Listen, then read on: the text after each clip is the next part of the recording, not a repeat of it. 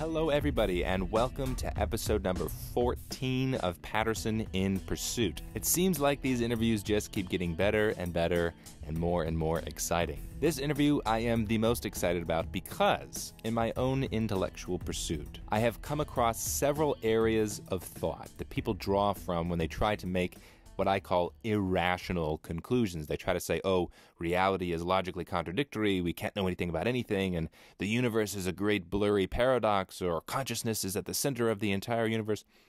These ideas, I think, are foundationally inaccurate, dangerous, and are about as far away from rational, clear-headed thinking as possible. And quantum physics is arguably the area that gets the most citations from the irrationalists. An extraordinary amount of words have been written, drawing from the supposed conclusions of quantum physics to show how irrational the world actually is. But in my own research, when I actually dove into the field, I found a lot of these conclusions to be mistaken. I think people who draw from quantum physics to make radical conclusions don't actually understand what they're talking about. They make grave errors with very big implications. So what I did explicitly while in England was set up an interview at the University of Oxford with a professor of the philosophy of physics to try to get down and pin down the core concepts in quantum physics for everybody to understand. And this interview is with Dr. Simon Saunders, who is indeed this professor I was looking for. Dr. Saunders is a professor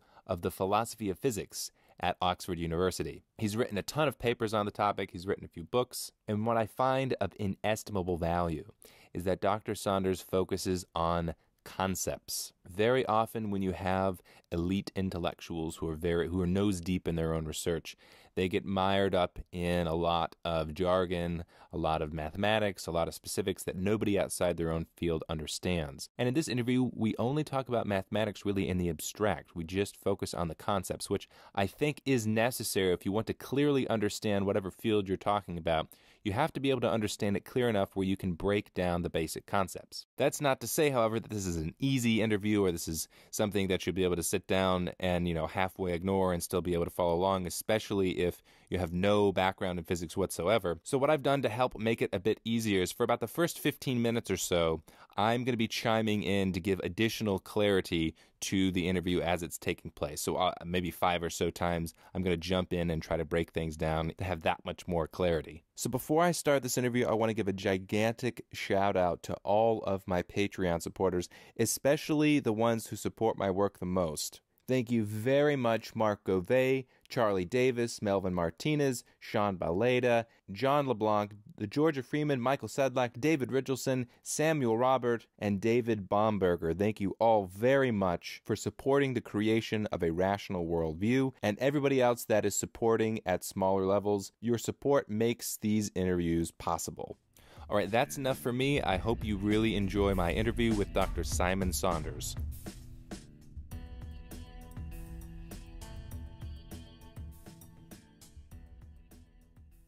So first of all, thank you very much for talking with me today. It's a pleasure. I have asked a great deal of you because, as you know, in the world of philosophy and the general public, quantum physics gets thrown about all the time. People try to justify all kinds of remarkable propositions when they're talking about quantum physics. Indeed. What I've asked is if we could slowly work through the basic concepts so when people are trying to evaluate the plausibility of some of these ideas, they'll have kind of the conceptual toolbox that they need. Right. So correct me if I'm wrong at any point in this, that one of the peculiarities in the world of quantum physics, kind of the first experiment or the foundational experiment, is called the double slit experiment. That's kind of where we see this remarkable phenomena that people make all kinds of incredible claims. You can analyze quantum physics by analyzing the double slit experiment. And what that is we have 3 parts in our experiment. We have a light source, we have like a plate that we're going to be shining the light at, and then we have a screen. Okay, so this is the first time I want to jump in because when talking about quantum mechanics, you must understand fully the setup of the double slit experiment. Really, the double slit experiment is central. That's really the whole, everything really follows from the phenomena that you can observe with the double slit experiment. So in this example, when I'm talking with the professor, we're talking about light because that's the actual setup that physicists used when they're performing the double slit experiment. But conceptually, you can also think of it another, perhaps even more intuitive way. Instead of light, let's talk about sand. So imagine you have a setup of 3 parts. On the top, you have a hopper that's full of sand. And the sand is slowly dripping down onto the second part of the experiment, which is, let's call it a card. On the card, there are 2 slits in the card that allow the sand to pass through those slits. Below the card, we have a screen where we can see the resulting pattern that happens once the sand goes from the hopper through the slits down onto the ground. So sometimes we can plug one of the slits to record what happens as the sand passes through the one slit. We can have both the slits open and record the pattern that happens. So conceptually, that's what the double slit experiment is. You have 3 parts. You have the reservoir of particles that are being shot at a card, or I call it a plate with 2 slits in it, and then you have the screen behind it to record the pattern that results as those particles go through the slits. And in that plate that we're shining the light at, we have, let's just say, 1 slit. Now, if we do that and we shine the light at the plate and see what happens, if we're seeing what happens to the pattern on the wall, we're just going to have a blob of light on the wall, regular light. But when we open up a slit next to that first slit, what we would intuitively think is you'd see 2 blobs of light, or a different diffraction pattern. But what you see is what appears to be a wave interference, where you have some bands of light are bright, and then it goes dark, and then it goes bright, and it goes dark, which is very peculiar because I think we intuitively think, correct me if I'm wrong, that in physics you have waves and you have particles, and these things aren't really together. They're kind of 2 mutually exclusive things. But just in that experiment, it seems like you have waveness and particleness at the same time. Is that fair so far? Yeah, absolutely, although you haven't indicated why we think we have particles present. We have a light source, suppose it's of moderate intensity, the sort of thing you'd get from a flashlight. Of course, we see a blob. You have the 2 slits open. We see what we call interference fringes. But there's nothing strange about that. All of that is wave theory of light. What's strange is when you reduce the intensity of the light source to the point where we start to see not a very, very, very faint blob or very, very, very faint fringes, but we see 1 speck at a time. The interference fringes are built up out of innumerable individual events, each of which looks like a particle is impacted on the screen. So let's say this even more clearly. So if you reduce, instead of just 1 stream of light, let's say you do 1 little particle of light at a time. You've got to reduce the intensity enormously. Right. What happens is you still have what appears to be the wave interference. And the question is, well, how's that possible? Because it's just 1 bit at a time. Right. It's 1 particle at a time, absolutely. Okay, so then it gets even weirder. If we were to ask the question, when we shoot that 1 particle at a time at the 2 slits, the sensible question is to ask, which slit is the particle going to go through, the one on the right or the one on the left? Well, when we try to measure that, which one, we put some detector there to see which slit it goes through, the wave pattern disappears. Right. Now you can measure, it'll go through the one on the right and the one on the left, but you won't have the wave pattern. Right. But when you turn that measurement off, so you don't know which one it goes through, boom, the wave pattern reappears. Right, Crazy. exactly, yeah. So this is a fair restatement. Absolutely, absolutely. Okay, so I want to state that again just so it's absolutely crystal clear. When we fire the particle at the slit, we don't know beforehand whether or not the particle is going to go through the slit on the right or the particle is going to go through the slit on the left. So naturally, a sensible question is to ask, let's find out. So what physicists do is they set up an apparatus which measures which slit the particle goes through.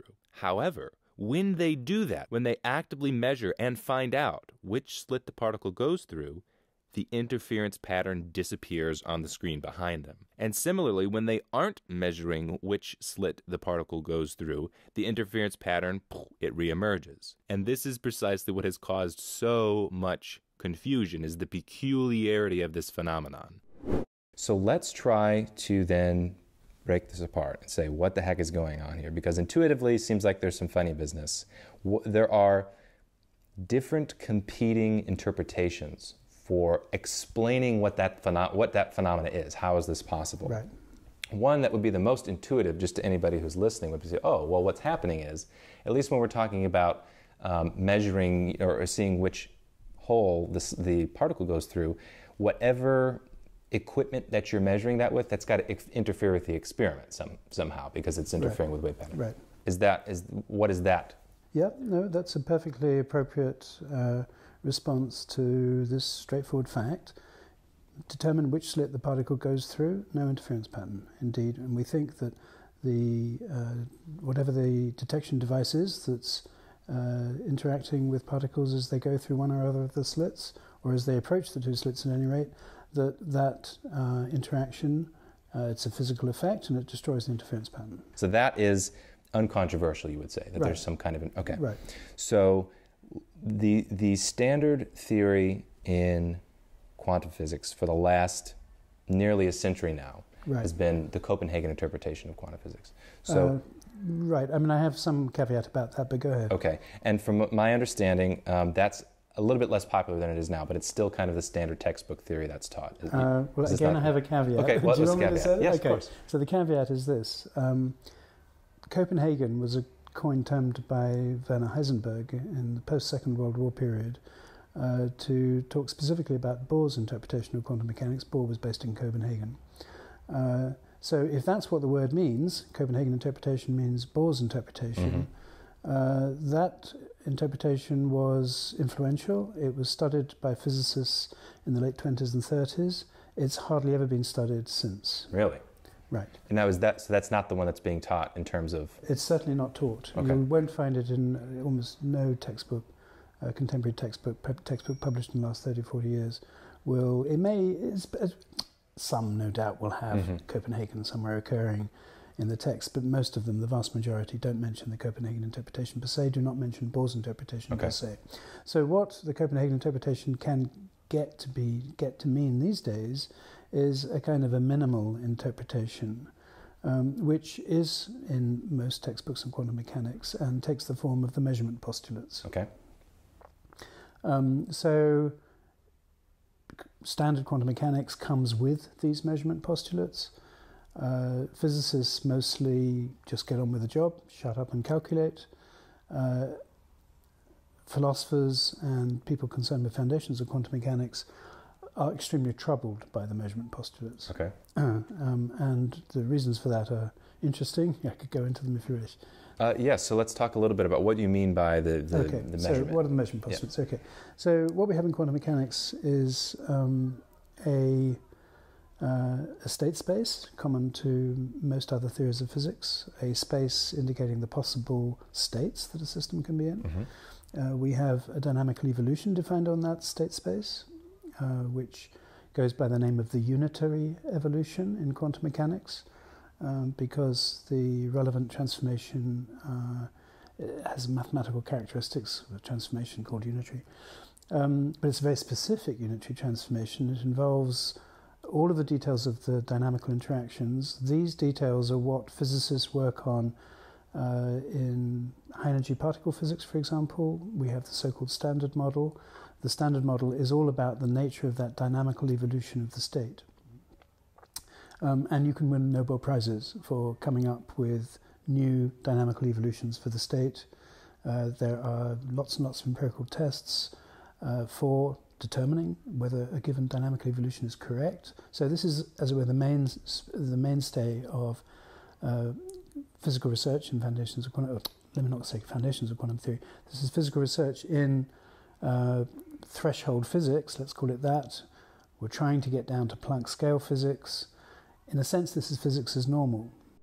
Okay, so that's a very technical way of just saying that physicists like to very tightly control the environment and the setup of their experiments. So when he's talking about state spaces and stuff, just think of it as physicists are trying to precisely identify and control phenomena that happens in particular spaces. And when he's talking about unitary evolution, just think about accurately recording the phenomena that's taking place in that space. And the so-called standard model of physics has to do with macroscopic phenomena, large-scale phenomena. So, the bowling ball rolling down the lane, that's something that the world of standard physics has sorted out to an incredible degree. And as we get smaller and smaller and smaller scale, so it's not macroscopic, it goes microscopic and then, super microscopic, it appears as if the laws of physics are different. So the beauty and the simplicity and the predictive power of standard physics when we're talking about the bowling ball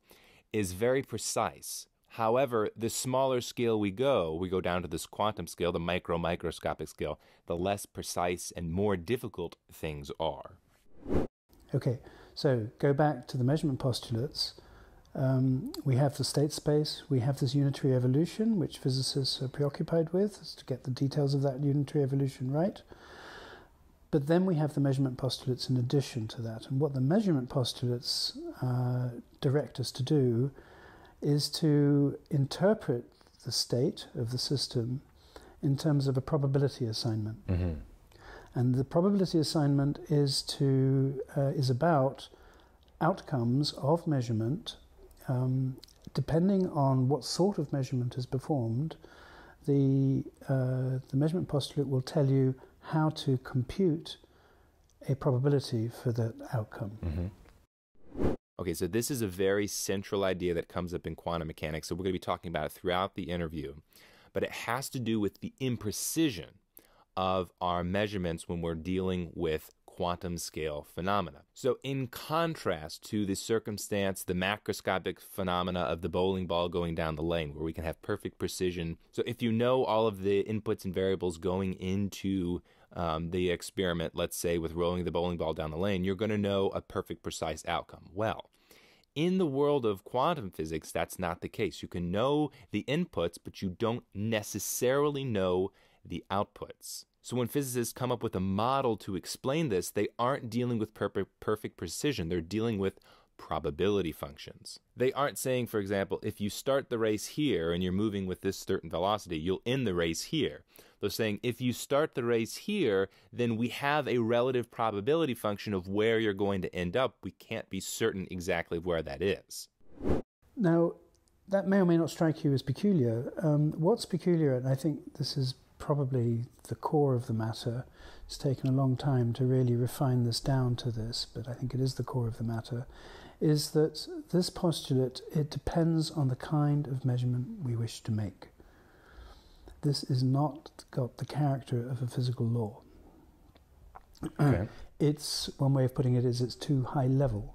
What kind of experiment we're making involves intentionality, it involves questions of the design of an experiment.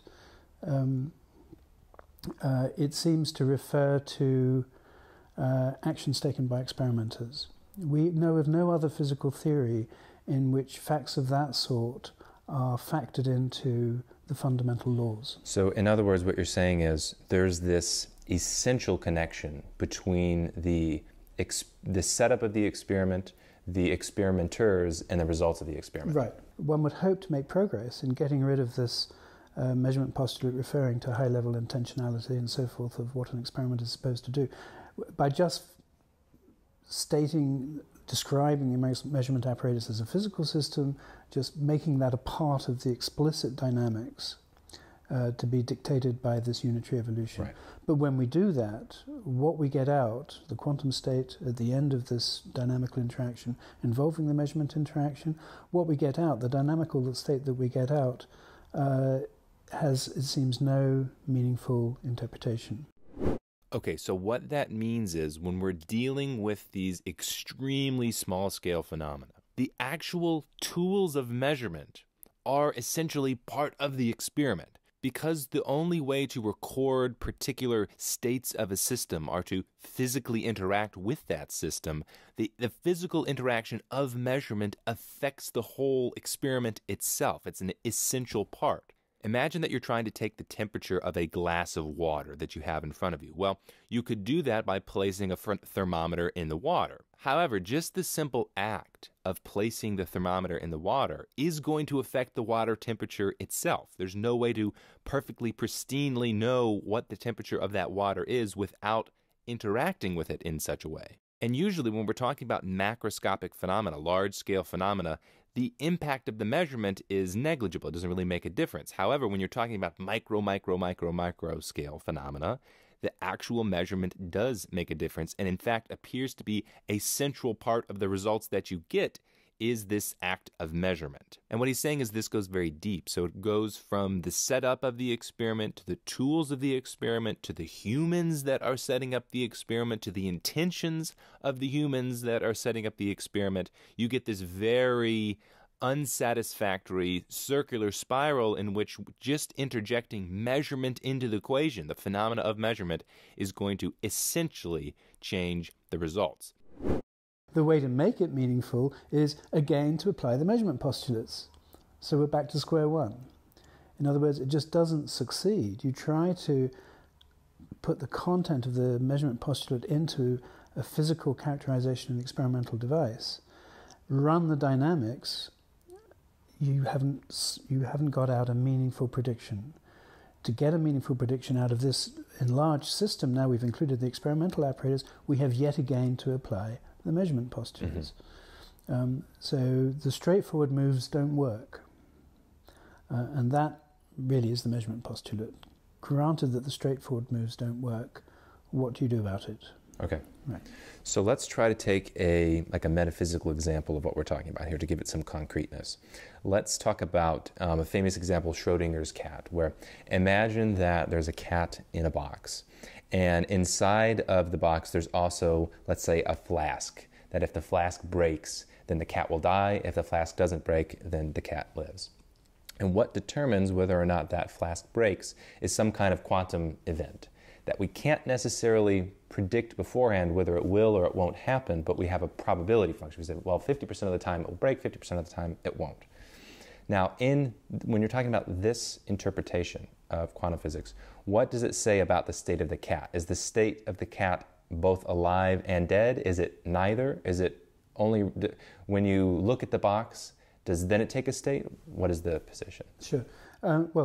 Taking the cat and the radioactive decay detector and so forth, the whole contraption, this is exactly a case of a macroscopic measurement device. You might say this is what the measurement postulates involve. Now we've got the measurement device as this complex system involving a living cat. Do the dynamics. The dynamical evolution will take you to a quantum state which, as per what I was previously saying, has no physical interpretation, or not in the first instance anyway. What do we do? Well, we can apply the measurement postulates. When we apply the measurement postulates, then we'll get outcome cat dead with some probability, cat alive with some probability, fine. But we have had to apply the measurement postulates from the outside.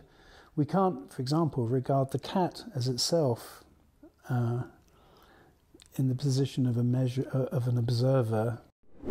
Okay, so the next central concept to understand has to do with terminology, and this is where a lot of people get tripped up. This is where you get a lot of really crazy ideas that coming from quantum physics. It has to do with terminology about measurement and observation. Now, in common parlance, we think of terms like observation or measurement having to do something with awareness, like human awareness of some phenomena. Well, that isn't the case. We talk a lot more about this later on in the interview, but observation or measurement in regards to physics, you have to think of it as physical interaction with a measurement device. That is observation. So, for example, with the cup of water, the thermometer being placed in the water is the observation. It is the measurement. It has nothing to do with human awareness. The cat, as it were, cannot apply the measurement postulates. The measurement postulates seem to have to make essential reference, in this case, to something over and beyond the cat and the contraption that it's connected to. So essentially what you're saying, I think, is that in this particular interpretation, It's not an interpretation as yet. This is just standard quantum mechanics. Well, that's kind of what the interpretation is that there is no interpretation, right? Okay, great, right. Yeah, so the central idea in standard quantum mechanics is this, that there is no meaningful unobserved state out there that we can really even talk about. Well, when I said try to get rid of the measurement postulates by putting the physical apparatus into the physical description and just coupling it dynamically to the system under observation and just turn the handle, evolve the dynamics, we end up with something, a quantum state that has no meaningful interpretation. One way of describing that state is as the state in which the cat is in a superposition of being alive and dead. Okay, so let's talk about that. And generically, can I say, whenever you do a macroscopic experiment, If you just rely on the unitary dynamics, what you will get out is a superposition of all of the possible outcomes of the experiment. So the cat is just a vivid way of illustrating that and how peculiar that is.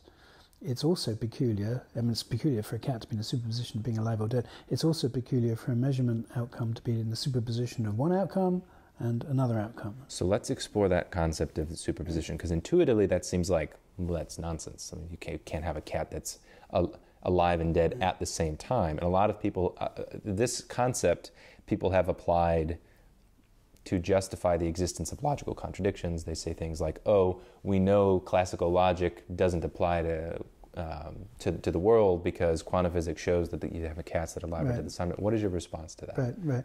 Well, the idea that some revised logic is necessary to interpret quantum theory, it was attractive. It was first floated in the 60s by people like David Finkelstein, taken up by Hilary Putnam. It fitted with a view of the revolution brought by general relativity, where geometry that was thought to be a priori and well understood, we have a Euclidean geometry, this is fundamental to science, fundamental to mathematics, fundamental to our understanding of the world. Lo and behold, we've had to revise it in the light of general relativity. And parallel logic, a priori, was thought to be a priori, is involved in our dealings with the world, is fundamental to science. Guess what? We have to revise that too. There was a fairly attractive parallelism, really, between the two developments. But the long and the short of it is, when it comes to revising logic, you can sort of do it, but it doesn't help. It doesn't actually resolve the conceptual problems. So nowadays, I think almost no one looks to a revision of logic as a solution to the measurement problem of quantum mechanics. What we've been talking about is called that, the measurement problem of quantum mechanics. Right. Perhaps no one in the profession believes that, because there's certainly lots of people outside the profession who think that this does indeed show the problems, the limitations, the non-applicability, really, of classical logic. So let's try to take this, if we can, from Schrödinger's cat back to the double-slit experiment. So where does the concept of superposition fit into the double-slit experiment? Could you say something like the particle goes through the slit on the left and the right at the same time? Is that where? Let's be more accurate. The particle is in a superposition of passing through the left-hand slit and the right-hand slit. So what does that mean? Right. Okay. So we're back to the fundamental question of what do superpositions mean? Yes. Okay.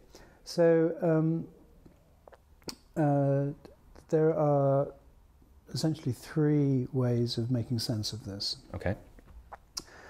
Let me go through the more intuitively, the less challenging of them. Okay. So the less intuitively challenging. So I think of all of the three, the straightforward idea is we need to add something more to the quantum formalism. The quantum formalism with this dynamical evolution of the state is not the whole story. What is also needed are further variables describing the actual particle motion. The quantum state on its own is not enough. I see. So such variables are called hidden variables. Whether that's good terminology or not, let's not worry about it. Some people complain about the terminology. They are additional variables, and they describe the trajectories of actual particles. And these are point particles. Okay, so structureless point particles are supposed to have definite trajectories. These hidden or additional variables describe those trajectories. Such a particle either goes through the left-hand slit or it goes through the right-hand slit. It never goes through both slits. It eventually arrives at the screen. That explains how come we see the image at the screen built up one little pixel at a time, one little point at a time. And now the peculiarity of the two-slit experiment is explained because there is, in addition, the quantum state. And the quantum state propagates as a wave through both slits, and that quantum state influences or guides, as it's often called, the trajectory of the particle, this point particle. this guidance goes, there's a mathematical equation corresponding to that called the guidance equation. Actually, there's no longer any problem with the two-slit experiment, according to this approach. And this would be called something like the pilot wave theory, right? Indeed, the best developed, indeed the only developed theory of this kind, which adds these additional variables, is called the pilot wave theory, also called the de Broglie-Bohm theory, after Louis de Broglie in the 20s, who first proposed it, and David Bohm in the 50s, who independently came up with it. And for reasons that aren't entirely straightforward, it's often also called Bohmian mechanics. These are people who really have neglected de Broglie's contribution. And so-called Bohmians really became a significant movement in foundations of physics, a significant school of thought, really in the late 70s, 80s, partly under the influence of the work of John Bell. But certainly in the East Coast there are various communities of so-called Bohmian people who promote this. And that's different from Bohemian. It is indeed. who promote this approach to quantum theory. Right. Okay, so that's one school. And you might well May think, I just interrupt you just here? So to be clear, as it relates to superposition, this pilot wave interpretation says it's not actually a position. That superposition. No, there is a superposition, but it's a superposition. It's a superposition of the quantum state. Just think of a wave. We have superpositions of waves, superpositions of water waves. You generate a water wave in your corner of the swimming pool. If I break my hand up and down in my corner of the swimming pool, we can see those waves propagating towards one another, and there's some interference among those waves. We're very, very familiar with this. We see the same phenomena in acoustics with sound waves and interference. We see it with radio waves. We see it with light waves, thinking of them as waves. There's no mystery with a waveform being a superposition. The mystery, or the straight-out apparent contradiction, is when you talk about a particle position being the superposition. Right. I see what you're saying. On the pilot wave, the particle always has a definite trajectory. I see. Okay, my mistake then in thinking about this was equating superposition with particle superposition, and we're talking about wave superposition. Got it. Okay. In the pilot wave interpretation, the thing is solved in that way. Okay. So now another approach, the dynamical collapse approach, it doesn't add new variables to the quantum equations of motion. It changes those equations of motion. And it changes them by building in really what is a fragment of the measurement postulate. That fragment is mathematically defined. Let me not try to articulate it in speech.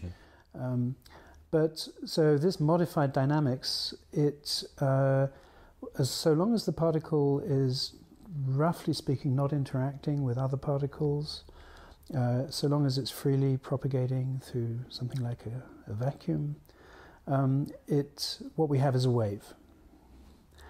Now that wave goes through both slits, and it produces interference effects with one another. But that wave, on interacting with the screen, is subject to a dynamical process explicitly controlled by the equations, which leads to the wave becoming localized at one point in the screen rather than some other point in the screen. So this is rather remarkable. It's not easy to understand how the wave achieves this remarkable process of localization other than by going to the mathematics. But the mathematics is well defined. That's what the quantum state does when driven by this modified dynamics. And what is this called? What is this theory called? A dynamical collapse theory. Okay. And the best worked out version of it is the GRW or GRWP theory after Gherardi, Rimini and Weber. Is this fairly new? Philip Pearl. Okay, so this GRWP theory GRW first emerged in the late 80s. I see. And by the early 90s, we had a fairly worked out and satisfactory such theory in the non-relativistic regime. Okay, and we'll get to that maybe a little bit later. Right, let's get to that later, okay. Sure. So that's the second way of making sense of this phenomena. And in this, under this dynamical collapse theory, you don't need any measurement postulates. You just have the dynamical equation, right? Okay, so the third way of making sense of the theory is actually to leave the theory as it is. Don't introduce additional variables. Don't modify the dynamics. Just take the existing dynamics, the standard dynamics, the kind of dynamics that physicists routinely work on at threshold physics, frontiers of physics. Take that dynamics, apply it to complex systems. Apply it to individual particles, sure, but equally apply it to the two slits, apply it to the screen, apply it to the Schrödinger cat, apply it to whatever experimenters or observers there are in addition to Schrödinger's cat, in addition to the screen, the two slits, and the source. In other words, apply it ultimately to the universe as a whole. Mm-hmm. Okay, now when you do that, you get the extraordinary and apparently uninterpretable result that you've got a superposition of the cat alive and dead, that you've got a superposition of the particle arriving at one point of the screen and at another point of the screen, and guess what, because now we've put the observer into the picture as well, you've got a superposition of observers seeing the cat alive, okay, and observers seeing the cat dead. Right. Okay. Now, because we're just allowing quantum mechanics to apply to the whole universe, ultimately, what you finally end up with is a superposition of two different universes, the one in which the cat lives, the other in which the cat dies. I see. Right. So this is called the many worlds interpretation, also called the Everett interpretation, because the first person to come up with it was a physicist called Hugh Everett in the late 50s. And of the three, it's the only one that leaves quantum mechanics unchanged. That's the fundamental point in its favour. So with that one, with the Everett interpretation and the many worlds interpretation, doesn't that imply then you have a very, very, very large amount of different universes? Oh, absolutely. that are constantly splitting off. Absolutely. Yes. And this is viewed as a priori unacceptable by many. Okay, whether it's appropriate to have a priori judgments about fundamental physics is another question, which I'm very happy to discuss. But for many people, this just rules it out as unacceptable. Okay. So for those who are prepared to grant that the universe may be much, much, much stranger than we think it is, the fact that we have virtually an infinite number of parallel universes is not easy to get used to. But put into the picture what cosmology teaches us, because cosmology also, by the lights of many, is completely unreasonable, and one might have a priori reasons to think that the universe can't possibly be as cosmologists tell us it is. Cosmologists tell us that it is large to a number which it defies imagination, and it may indeed be infinite. Okay, so physics is not easy. And I don't here refer so much to the technical difficulties. I refer to the challenge that it presents to common sense. Right. So let me ask you a question. If this is a fair way to categorize the distinction between what I was calling Copenhagen, which maybe I need a different term for, and the many worlds. Right. So when we're talking about superposition, Copenhagen implies that in the same universe you have two what appear to be mutually exclusive states. Right. Whereas in the many worlds interpretation, you have the two mutually exclusive states, but they're not in the same universe. Right. Okay. Right. And is that the reason that, for example, I know you're a proponent, you like the idea of the Everett interpretation. Is this why you find it? I don't particularly like the idea of the Everett interpretation. I think it's the best interpretation of standard quantum mechanics. Okay. And so what is your objection then? Just conceptually, I mean, I know what my objection is. What is your objection to the idea that you could have a superposition of particles? Do you think that that is conceptually incoherent? No, not at all. No, I think the quantum state propagating at the level of microscopic systems where one has a superposition of states, I don't find anything intellectually challenging. Even of particles? Well, the issue is, how do such superpositions ever get to deliver discrete events that are well localized in space. And that has to be explained, that has to be accounted for. And so it is on the many worlds interpretation. But that at the microscopic level there are superpositions of processes, each one of which involves something well localized. That seems fine to me. A superposition of two processes, each of which is well localized, is obviously not itself a well localized process. But it's somehow spread out in space. But the process is not the particle. The thing that gets me is there's no particle in addition to the quantum state. There is only the quantum state. I see. So that is okay. Oh, this is a perfect segue. Because what I want to start talking about is some more base concepts here. One of them has to do with the nature of observation independent reality, which is kind of this common sense notion. Sure. And I think what proponents of the Copenhagen interpretation, and certainly the proponents of a lot of the wild interpretations of quantum physics say, is that reality is something that is non-existent until it's been observed. Sure. But what they mean by observation isn't interaction with other macroscopic systems. They mean conscious observation. Right. Now, is there any evidence that suggests it's conscious observation that determines reality? Or another way of putting it, in the phraseology that a lot of people talk about, is the collapse of the wave function, like we were talking about earlier. Sure. You have the measurement in when we're talking about the double slit experiment. You have the measurement, which when you actually measure which slit the particle goes through, the wave function collapses, meaning we have no interference pattern. And so they say, observation collapses the wave function. Sure. What do you? Yeah, right. Well, no, I don't think there's evidence for any involvement of consciousness, but it's understandable why people might be led to that point of view. Okay. I mean, the measurement problem is precisely the problem that if you just provide a physical description of a measurement device and put that into the formalism along with the system that is being measured, apply the unitary dynamics, what you get out is this thing, the superposition. And now at the macroscopic level, you get the superposition. I can stick in an armchair, I can stick in the walls of the laboratory, I'll get a superposition. When is there ever a problem with when does the buck stop? What breaks this endless superposition of outcome? And for many, the answer seems to be when a conscious observer actually looks. Now, is there any evidence for that? No, there's no evidence for it. It may be that certain people, anyway, are prepared to tolerate a superposition of macroscopic outcomes, are prepared to tolerate a superposition of a cat alive and a cat dead. What they balk at is the idea of a superposition of a conscious observer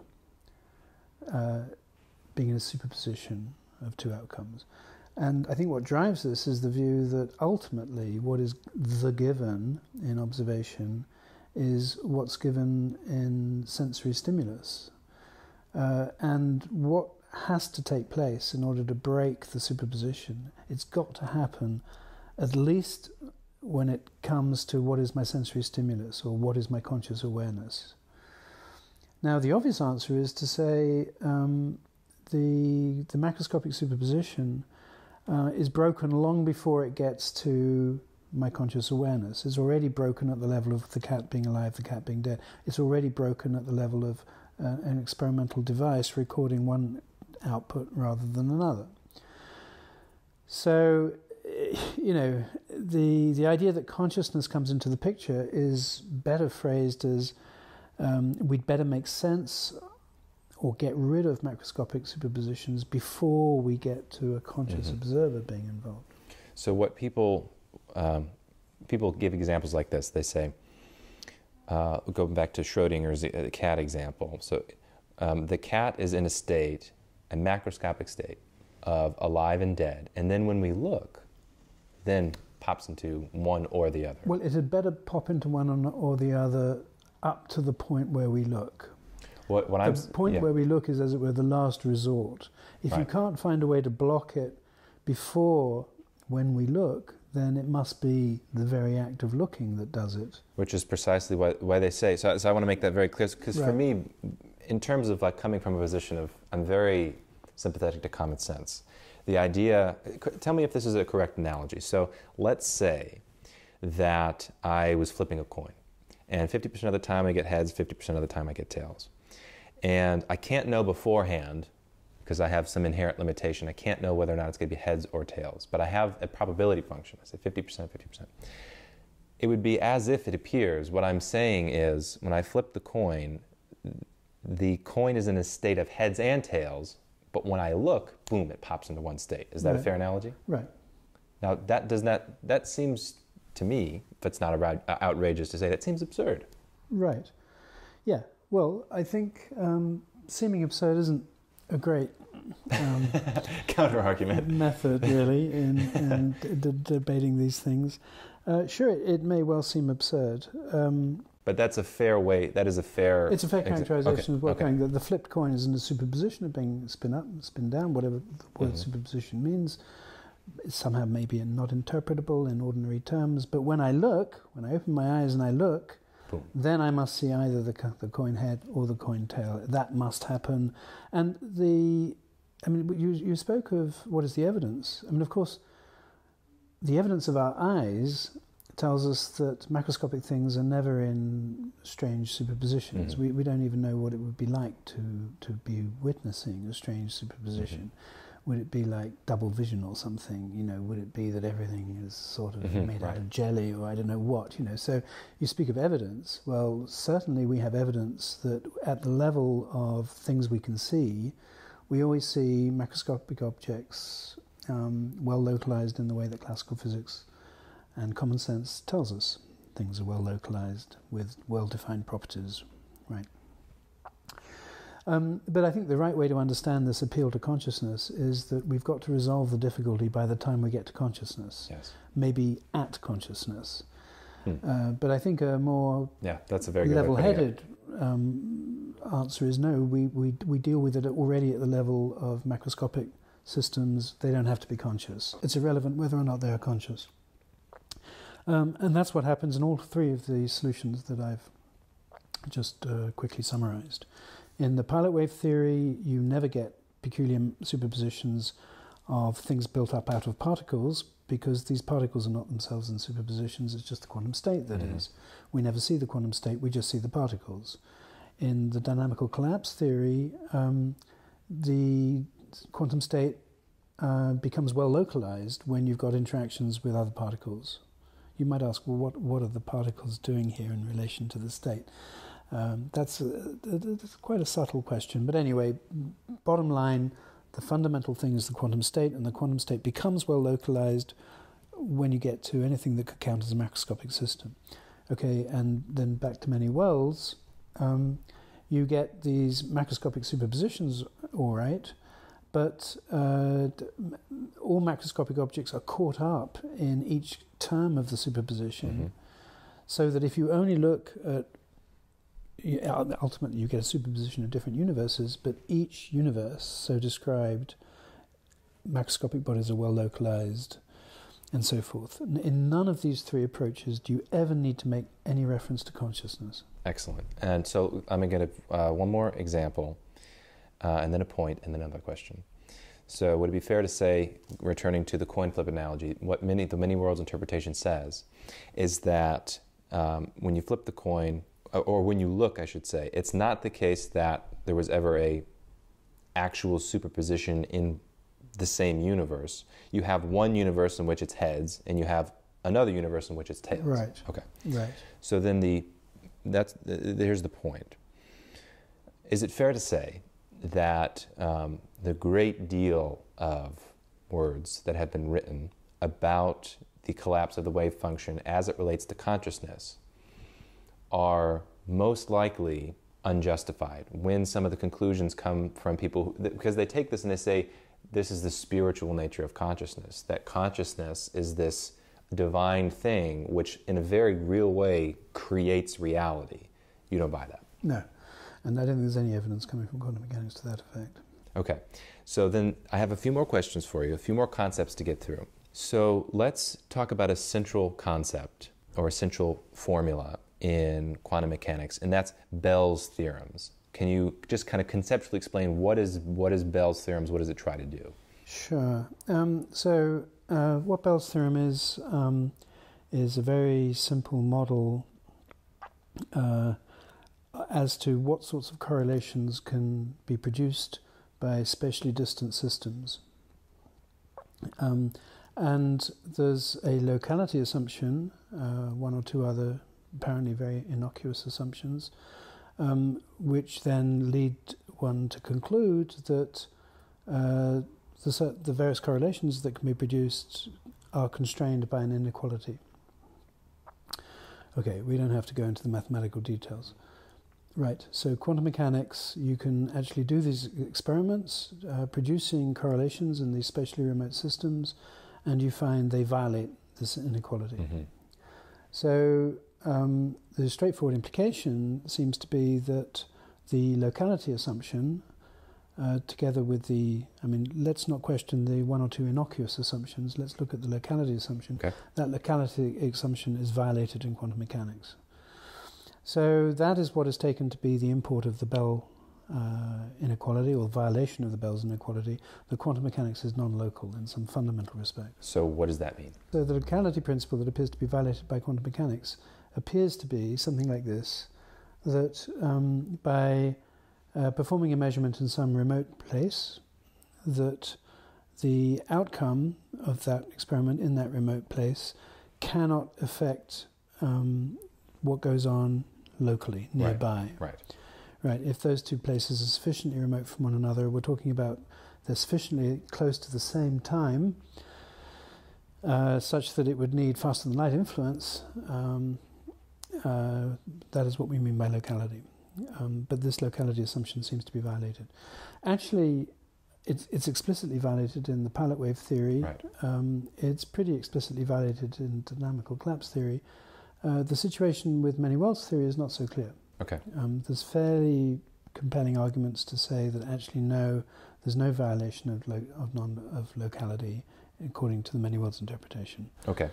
Is it fair? Could I phrase it this way, that what Bell's inequality is supposed to show is that there is no local hidden variable. Sure. So if it's the case that there is a hidden variable, it must be the case that it is a non-local hidden variable. Right.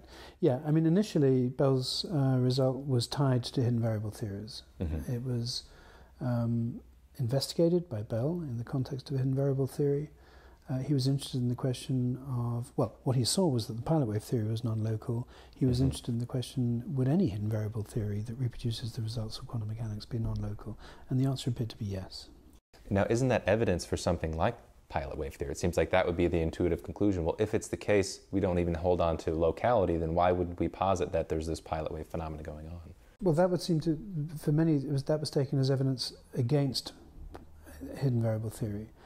It was mostly understood from the late 60s on that Bell's theorem was all about hidden variable theories, and what it said is a hidden variable theory that reproduces the results of quantum mechanics must be non-local. That was taken by most, to mean... It's unacceptable, in other words. Hidden variable theories are unacceptable. I see. So what I'm saying is, now... Right, that's very interesting. What I'm saying is quite the opposite. So that's almost like that's supposed to disprove the idea of hidden variables, but if we just change the assumption of locality, then it seems like, in fact, that's not the case. That you could have non-local hidden variable theories. Sure, of which pilot wave is an example. Right. So I think this is perhaps what you're getting at. You might have thought, pilot wave theory, okay, that's great, but unfortunately got no locality in it. Mm-hmm. Let's find a better hidden variable theory that is local. Bell's theorem tells us, or violation of Bell's inequality tells us we can't construct such a theory, therefore let's just make do with pilot wave theory. Well, kind of the way that I'm coming at it is, I'm not a big fan of the many worlds interpretation or the Copenhagen interpretation, and because I'm not a physicist, I have yet to see the dire implications of giving up locality. Now, I realize general relativity is based on this idea of locality. Can we talk just a little bit about that idea of why locality is such a central concept and why it would be a huge deal if it's the case that non-locality is right. So it true. Depends very much on the kind of non-locality. Okay. One kind of non-locality that involved faster than light signaling would directly violate special relativity and general relativity.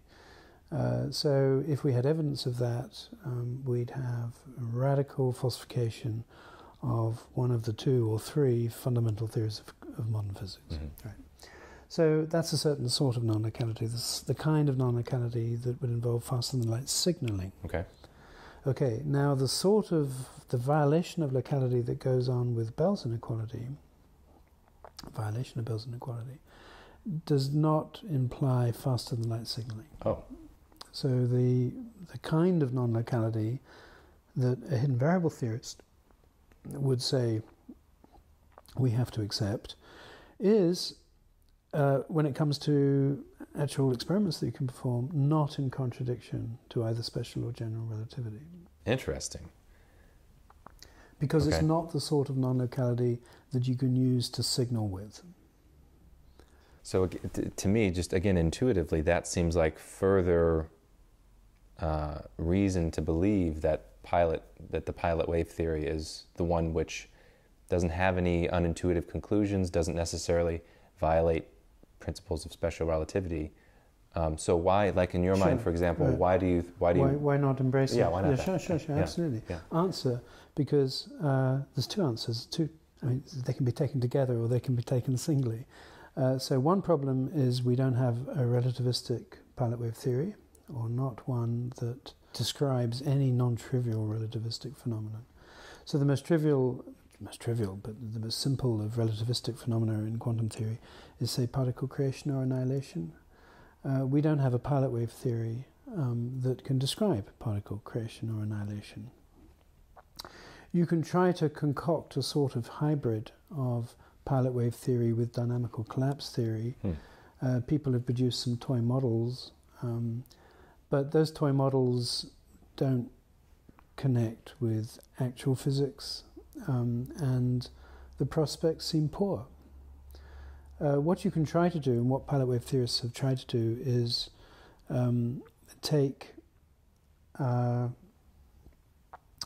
typically work with field configurations rather than with particles. So the fundamental reality is built up from fields, and you can have a sort of the hidden variable theory is in terms of this dynamically evolving field. There isn't really a particle interpretation alongside of it, and I mean, perhaps the bottom line is also to say the dynamical evolution of these fields is not relativistically invariant. Now, is that in terms of it can't be, or is it just that work hasn't been produced yet? Well, it seems that it can't be. I see. It really seems that you need a privileged reference frame in order to describe any evolution in terms of classical fields using pilot wave theory ideas. In other words, there really does seem to be a fundamental discord between relativity and pilot wave theory ideas. That's one sort of reason not to embrace pilot wave theory. Another reason not to embrace it is because pilot wave theory has the quantum state. It has the unitarily evolving quantum state. That unitarily evolving state involves also macroscopic structures. That unitarily evolving quantum state has all of the structure that the many worlds theory says it has. You can read out from that macroscopically evolving quantum state all of the details of all of the worlds, with all of the observers in each of the worlds seeing the various outcomes that they have. You can discern in that unitarily evolving quantum state all of the structure that there is in the many worlds interpretation. Now, a pilot wave theorist has got to say, okay, but I'm somehow discounting all of that. I'm not going to take any of that seriously. But it doesn't imply that those different states have an actual existence, like the many worlds interpretation. No, the quantum state is an actual quantum state, is an actually unitarily evolving quantum state, just as it is in many worlds. Okay. They've got everything that many worlds theory has, but they are adding in particle trajectories in the non-relativistic case. I see. Now, how is it that you add in additional stuff and you get out less stuff. It's kind of an interesting puzzle there. Okay, so that's a second kind of objection to pilot wave theory. And the third kind of objection to pilot wave theory is it's just proved it's never been fruitful, and it puts in by hand a picture of reality. You've got to discount a big major part of it, namely the many worlds, because that's in there too. But it's putting in by hand a picture of reality that is just more, sort of intuitively acceptable. Right. Which I intuitively like. Right. But this is bad methodology in physics. By hand is a great way of putting it. Right. It's a bad methodology. You might as well put in by hand a little rule that says, these incredibly weak electromagnetic excitations, electromagnetic signals that we're getting from the sky, that they're incredibly minute and tiny, and we should basically ignore them in our picture of the universe.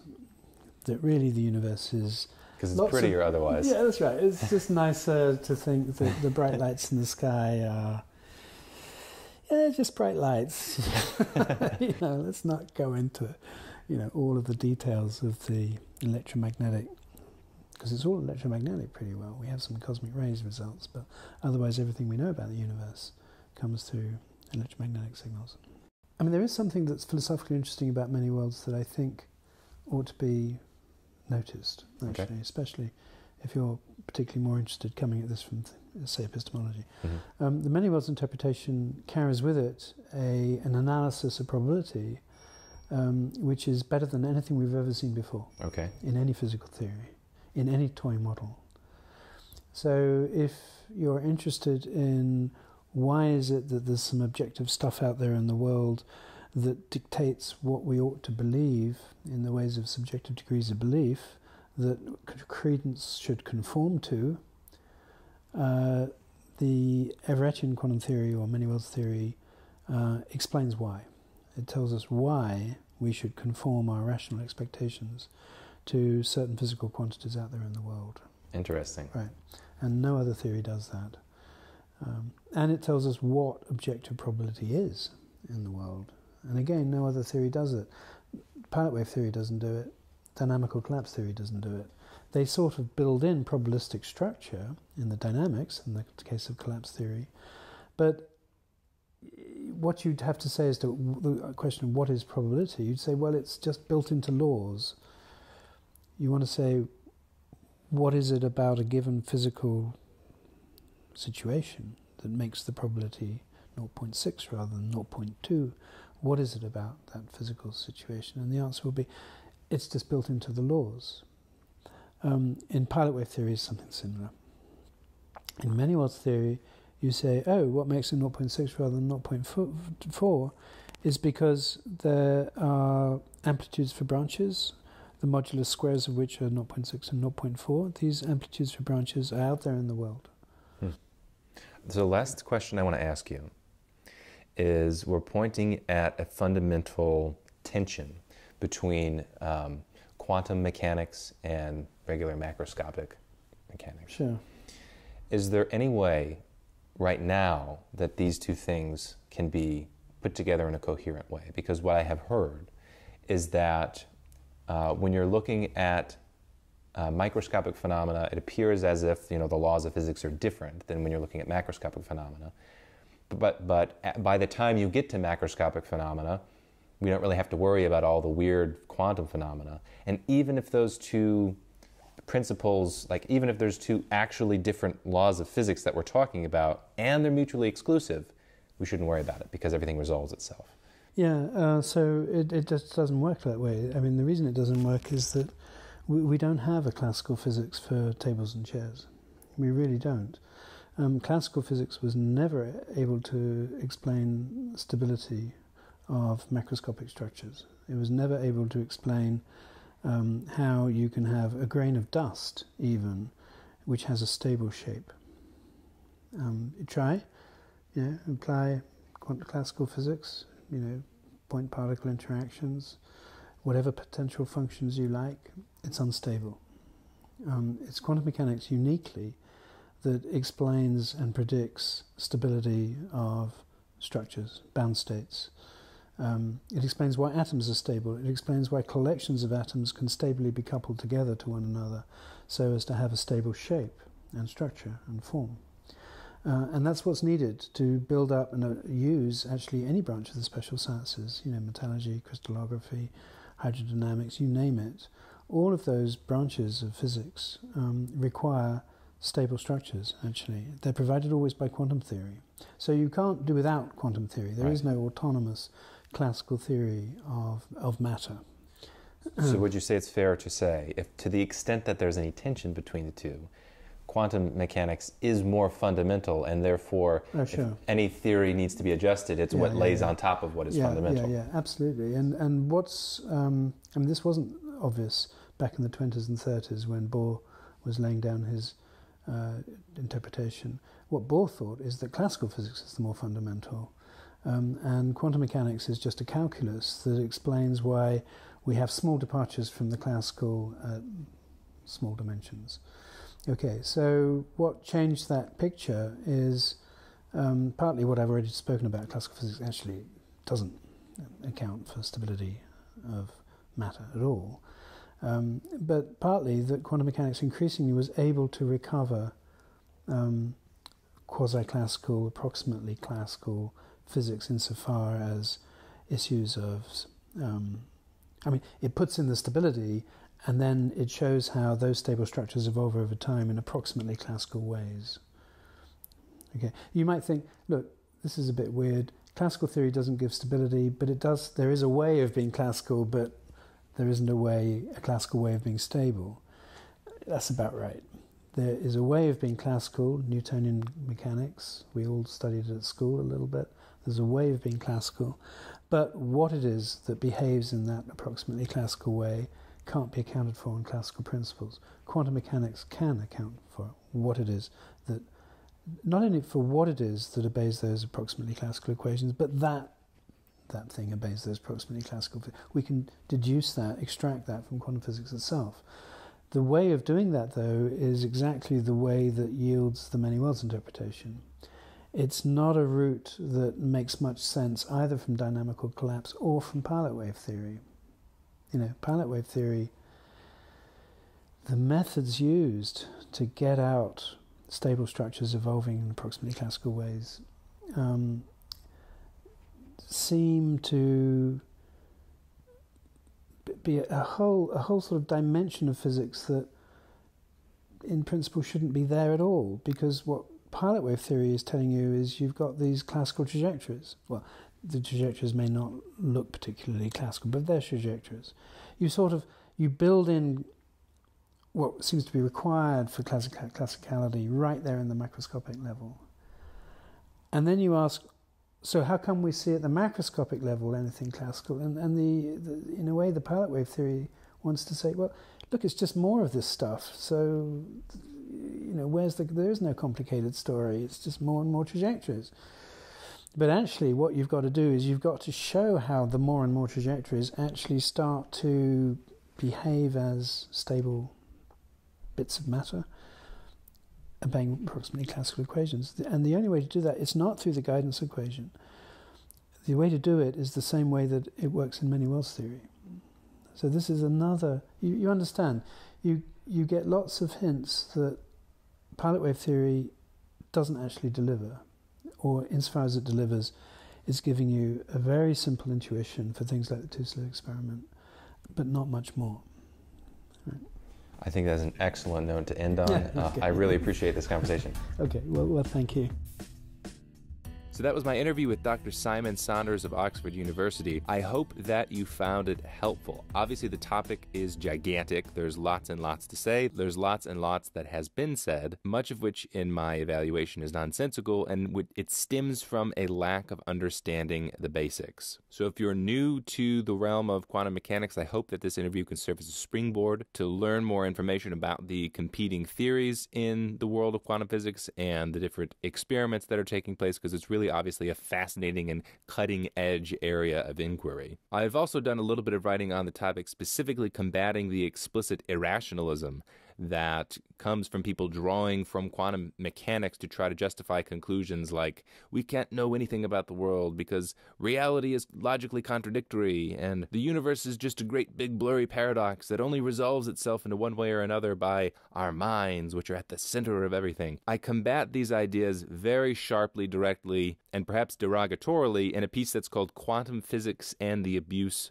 of Reason, which is one of the most popular articles that I've written. If you just Google that title, it'll come up. But I'm very glad that I got Dr. Saunders to sit down and work through these things with me. I also learned a lot myself. So this interview took quite a while to put together, as you can imagine. And if you valued it, if I've created value for you, then please go to patreon.com/Steve Patterson and show your support. If you want more interviews and content that's produced like this, you can become a patron of my work, which means that you pledge $1 when I release new material like this. I am trying my best to create as clear and rational a worldview as possible. All right, so I have lots more to say on the topic. I'm sure I'll do more interviews and more detailed breakdowns of these ideas. And in fact, coming up, I'm going to do a whole breakdown episode where I'm going to spend a lot of time on this interview to give you more of my own personal beliefs and more further clarification of the ideas that we've been talking about. So thanks for listening, everybody. I really hope you found this useful, and have a great day.